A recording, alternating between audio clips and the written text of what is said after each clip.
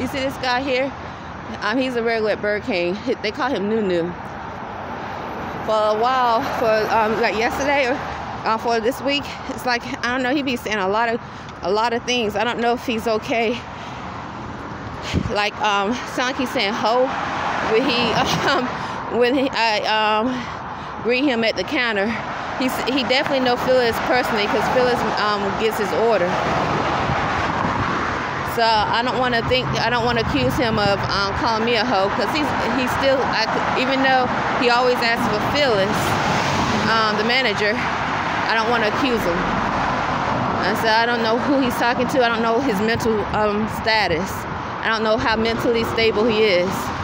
But they call him Nunu. It looks like he usually riding a bike, and he definitely comes in the Burger King quite often. So I don't know, but he was saying some lot of stuff.